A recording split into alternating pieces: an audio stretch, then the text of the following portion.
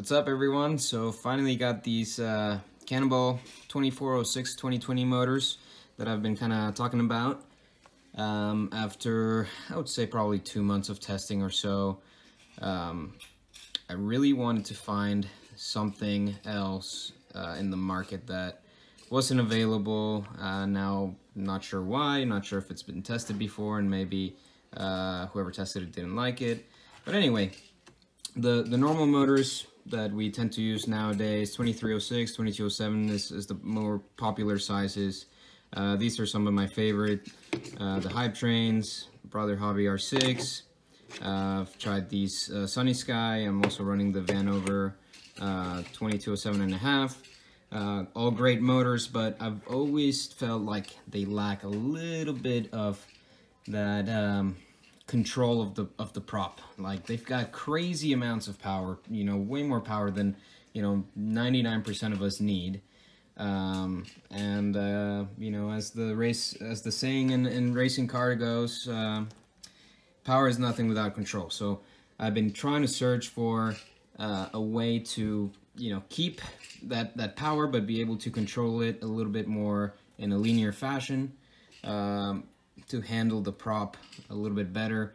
And I thought a lot about how, you know, on a 4-inch build, for example, like a 1407 or 1408 motor tends to get really hot on anything else other than like a bi-blade 4-inch. And if you go just even to like a 1506 or a 1507, right away it handles the prop a lot better, even though, you know, it's about the same stator volume if you compare it to a 1407 to a 1506 or a 1507 to a 1408. It's about the same stator volume, but the little bit wider stator just handles the prop, the higher loads, a lot more efficiently, translates into a lot less heat, easier to tune, easier to fly harder and faster.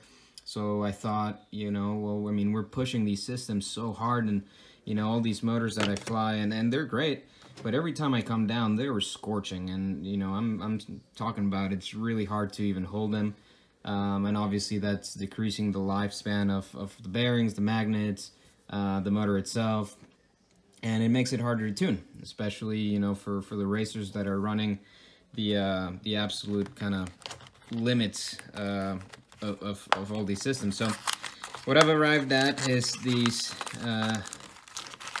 2406 2020 kV.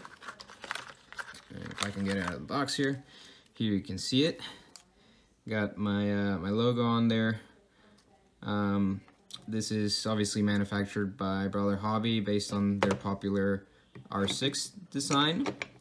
A few things that I asked for that the R6 doesn't have is like the lip here to hold the magnets in. Gives it a little bit, you know, more reliability. Obviously, it has the prop grip, which this one does as well. So anyway, what I want to do is, a lot of the feedback I get, well, hey, that's a, you know, good idea, but that motor is going to be way too heavy for racing. You know, 2406 motor, that's a beast of a motor, and well, you'd be surprised. I mean, it's roughly 3% more total stator volume than a, you know, a 2207. So what I've got is here a variety of motors that I like, that I've tried. So this here has, you know, full 160 mil of motor wire, which obviously no one's going to use. So what I've done is I've cut down to 4-in-1 ASC length. This is what I cut on my motors, which is about 60 mil of wire. So you can just weigh that here, if I can get it all on there. Okay, so that's like 1.8 grams, so I'm just gonna get that off, and then we're just gonna put this motor on there. There we are. And we're looking at basically a 32-gram motor. So, okay, how does that compare? Sunny Sky, this is a beast of a 2207. This is oh, well, it's, and here, and it's got a tear on it already, so. Anyway, and this already has the 4-in-1 ASC length wire that I use. Same cut down as this length. So this is a hefty motor, 37 grams. You might say, okay, well, it's a different manufacturer, different construction. Okay, so here's the Brother Hobby R6 based on the same design as this, 2207. This is one of the lightest motors on the market in its size class. Basically the same exact weight. Okay, roughly 3% more total stator volume, same exact weight. This is another favorite of mine, the Hype Train. This is a 35 grand motor. I think this is based on kind of like a F60 Pro or like T-Motor manufacturers it. So really, no, I don't think it's a heavy motor. And obviously going with this KV, the actual tested KV came in quite a bit lower, around 1940. So it's not outrageous. And what that does is it opens up the possibilities for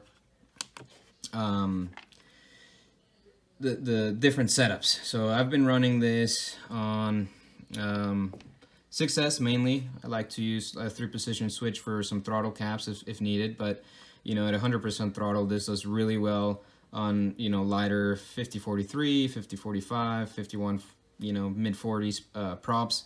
This is fantastic. You know, on a heavier prop, you might want to go down, you know, in the 85% range on the throttle, or if you're feeling like doing some speed runs, yeah, run it at 100%. I certainly do most of the time.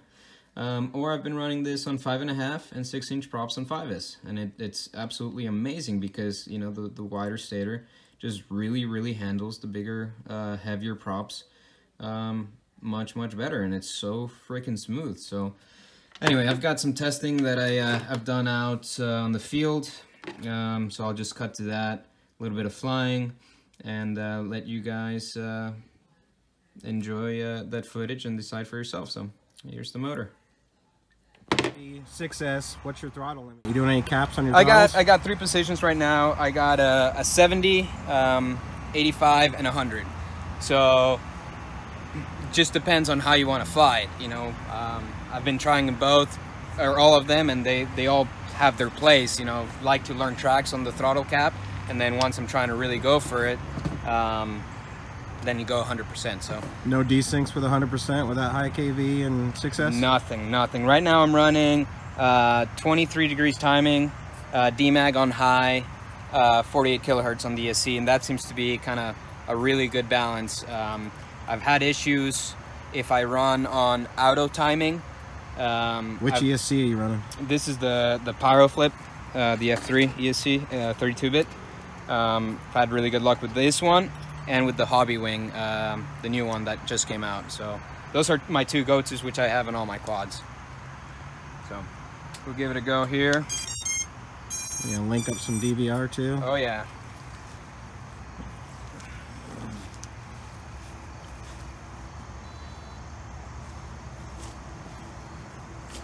All right. Get the DVR going.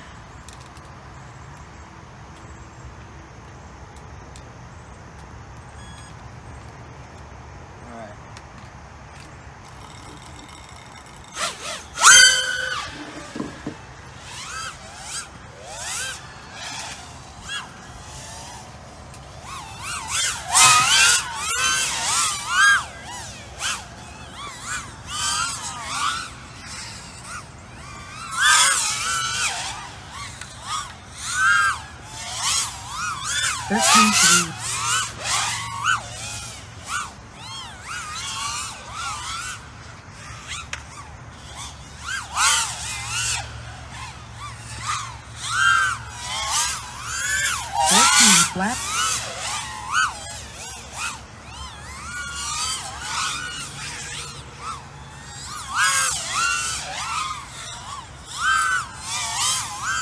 12.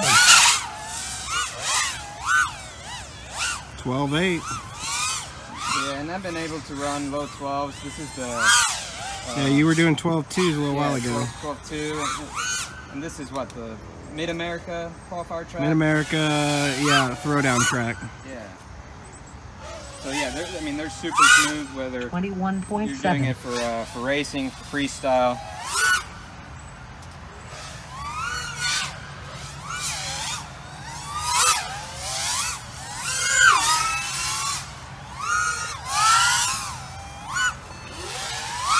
16.6. And just like that, running them so hard, they barely come down any warm. I mean, really, it's just kind of lukewarm.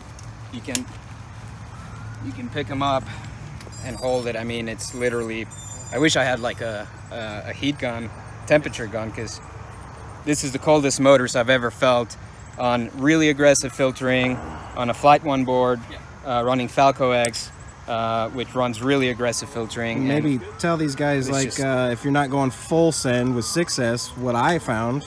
Yeah, okay, so the other thing is I do have this setup as well.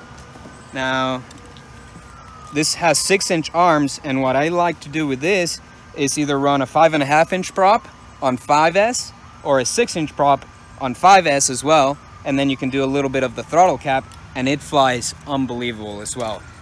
It handles that, like I said, it handles those bigger props a lot nicer than the narrower stator motors, and it's just really, really enjoyable. They've been so good. I've been really, really happy. I was a bit unsure how this size motor would be, especially on, you know, the newer trend of I love it because I was running a different KV with 4S and 6S, and I've tried everything.